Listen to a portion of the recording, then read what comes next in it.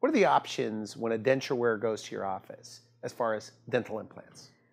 Well, a lot of times I go through the options based on the fear that people have, because people are scared that it's going to be expensive and that they're going to hurt to get implants. So I start off with the easiest thing. There is something that you can be in and out of here in 60 minutes. You'll feel like you just maybe bit a Dorito wrong in your gum, and that's it. So we just place 2 implants, just 2, to secure your denture into your mouth. So that is the easiest. So it's a snap in, snap out. And it clicks. And when I mean clicks, it's done.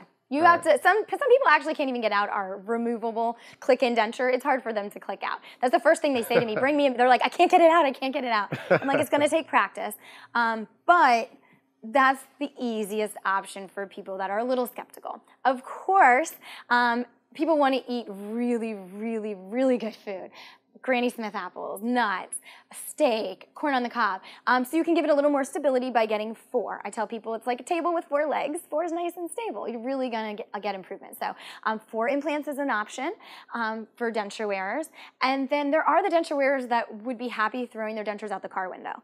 They want the actual dentures to be adhered to their mouth permanently.